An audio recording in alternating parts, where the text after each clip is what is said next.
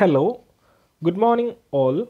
Today in this video we are going to discuss regarding Odoo SH platform.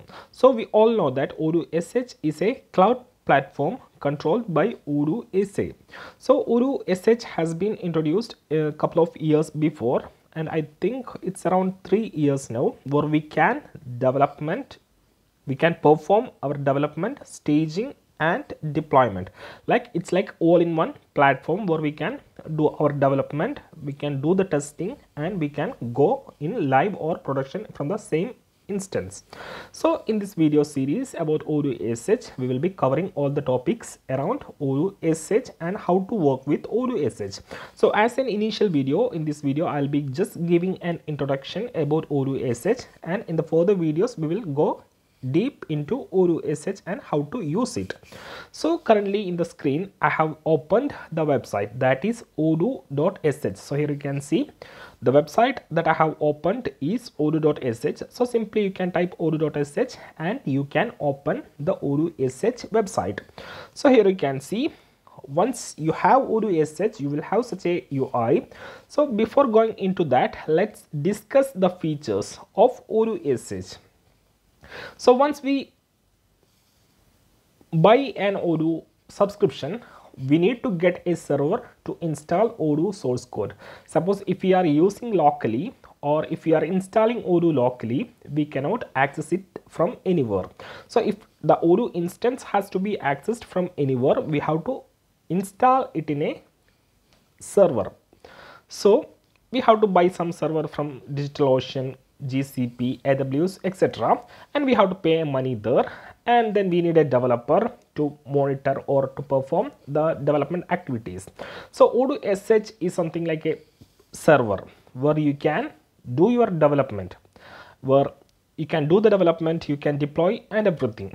So Odoo SH works like it is interrelated with GitHub. Like once you create a project in Odoo SH, it will create a GitHub repository.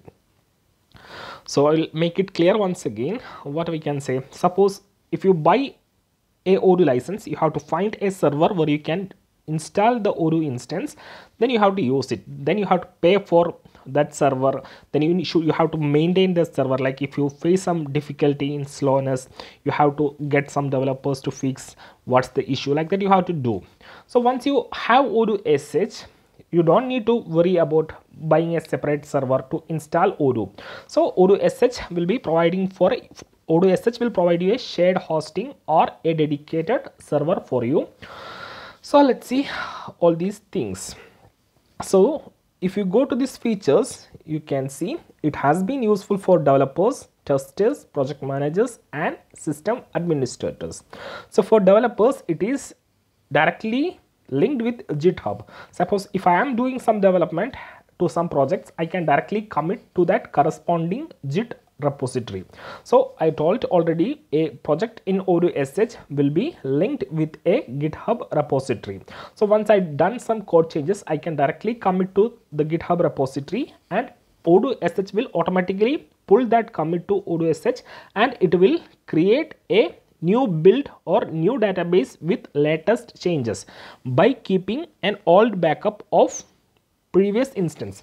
Like currently we have a running Odoo instance, and suppose if I make some change, I'll commit to my GitHub repository, it will automatically add the latest code to my Odoo instance. So it is linked with GitHub, and you have continuous integrations, clear logs and everything. So if you check this page, you will understand the usage or the features of Odoo SH. And for the testers, there is automated test, manual test, etc. And for project managers, it will be easy to track what's the current status, or what all things has to be committed, what changes the developer has been implemented, everything can be monitored. And for system administrator, you can see monitor the instance. If it is some low, you can trace where the system is getting low, and you will have automatic backup, great performance, etc. So here you can see, if you go to this, so I have logged in as Odoo mates using our using our GitHub account, and we have created a project. So here you can see this is Odoo SH and this is my one project, and if I click on this project, you can see currently it's in development branch. So this is Odoo SH, and here you can see just 10 minutes before I have created this project. So there is no like many commits, only initial commit. And if you go here, you can see all the mails, and if you need to access the shell, you can click on here. You can see it will be open a web shell, and if you go to editor, you can edit. Instead of, if you need to do some direct changes from here, you can use the editor option. So the editor will be opened. So you can see you can access all the source code from here. And if you need to monitor, like if you need to do some performance analysis of the system, you can start profiler and you can monitor whatever activities has been going through. Stop profiler will give you a flame graph. This is to perform the analysis. So here you can see we are getting a flame graph where we can see where the time is getting taken. So we will come to that later, and here you will get the log of the Odoo instance. So normally if you need to access the log of instance, you have to log into the server, you have to navigate to the corresponding path, and you have to take the log. But you can see easily you can get the logs of the Odoo instance from here. You can see it's the Odoo log, you can see from here, and you have the settings over here. So we will come to this later. So this is the Odoo SH. Right now I have only a single branch, and a corresponding Git repository will be there. So once I commit something to my Git repository, it will create a new build here. So this is the initial commit, and if you commit something else, it will be automatically create this. So this is the just details about Odoo SH. And if we go back to that Odoo SH website, you can see its pricing. Actually Odoo SH is not free. So if you are an Odoo partner, using partner subscription code, you can access Odoo SH for free. And if you are not a partner, you have to buy the subscription in order to try and test the Odoo SH. So there will be a lot of people who are looking to learn Odoo SH, but they don't have a subscription code of Odoo SH. So don't worry about that. I think this video tutorial will give you enough information about how to work with Odoo SH. So there might be some clients asking, did you work with Odoo SH? And people say, no, I haven't worked. Odoo SH is not a different thing. It's same as how you work with a normal server. Just instead of doing some commands, you have some user interface. So it's easy, and it's a thing that you know. So don't worry and say, not say I don't know about Odoo SH. So it's same as how we deal with a server.